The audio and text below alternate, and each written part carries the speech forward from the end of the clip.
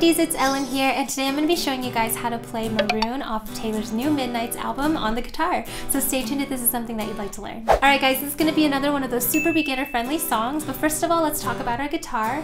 You will need it to be in standard tuning, and we do not need a capo to play this song in its original key.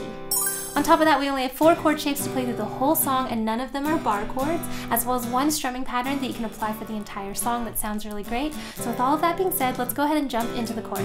Alright guys, so like I said, we only have 4 chords to play through the entire song, and we're going to start with our C, which looks like this and sounds like this. By the way, if you don't know how to read these chord charts you're seeing on screen, I do cover how to do that on my other channel, Forever Faithful, so I'll make sure to leave a link right here for those of you who need it. After that, we have our G chord. Next is our E minor. And then the last one is D. And those are the only 4 chords you need to know to play this song. Now just a quick note for those of you who are familiar with my channel, you might have noticed that I normally play E minor with my middle and ring finger, but for this song I do think it's easier to transition if you use your pointer and your middle finger. So again, totally up to you, just figure out which one you like better or is easier to transition between. So with that being said, go ahead and just pause the video and make sure to take a few moments to practice memorizing those chord shapes as well as transitioning back and forth between them. One of the great things about this song is that the chord transition order is the same throughout the whole thing. So the whole song is going to follow C to G to E minor to D. So as long as you can transition these chords in that order, you should be good to go for playing the song. But with all of that being said, let's go ahead now and jump into the strumming pattern that you can use for this song. So as I always say, if you're a little more unfamiliar with guitar or this song, the first thing you should do is just pair it with a down strum, single down strum pattern, and you would do this for the entire song, just sing through it, and take a mental note of which word you're singing whenever those chords are transitioning. So for example, if we pulled up the first verse, you would start with your C chord. When the morning came, we were cleaning incest off your vinyl shelf cause we lost track of time again.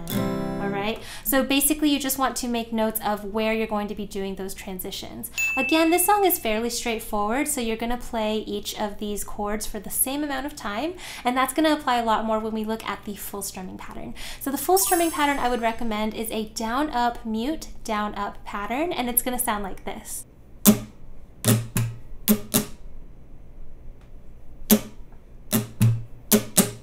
So for that little asterisk, that's just going to be a mute, and all I'm doing is when I strum down, I'm just going to take the side of my hand and just rest it on my strings and just kind of mute them like that, okay?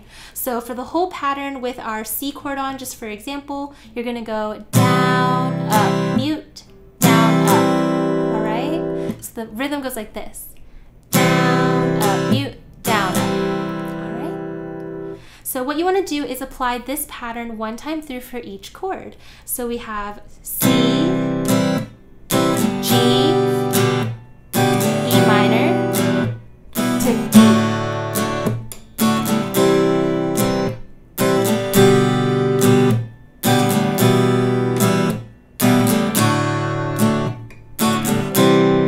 Morning to we, cleaning incest off your vinyl shelf cause we lost.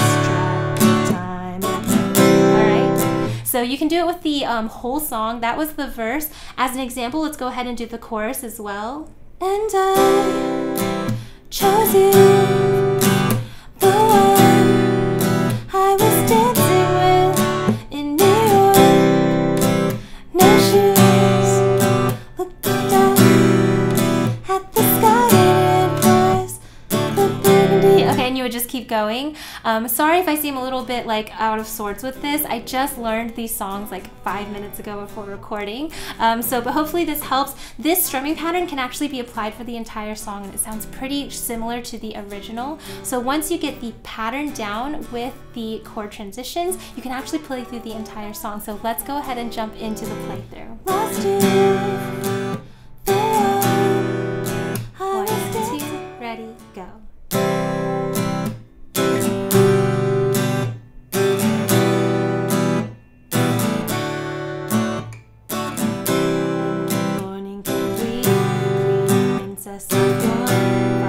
Shelf 'cause I lost track of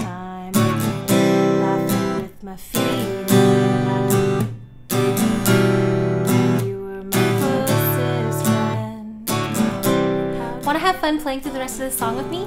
Then make sure to check out my Patreon page where you can unlock access to this as well as all my other Swiftie sing-along tutorials. I'll make sure to leave a link in the description box down below as well as in this iCard right up here. Alright guys, but that does it for this tutorial today. I really hope that it helped you.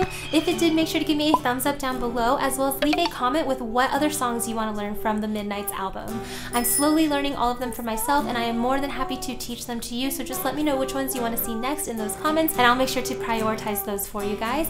Also make sure to subscribe to this new channel, Taylor Tutorials. I am trying to build this from my Forever Faithful channel. This channel is going to be only focused on Taylor Swift songs, so if you are a Swiftie and you love learning her songs, make sure to subscribe so you don't miss out on any of my new tutorials moving forward. But again, that ends my video, so thank you so much for watching. I really hope that it helped and I will see you in my next one coming out really soon. Bye!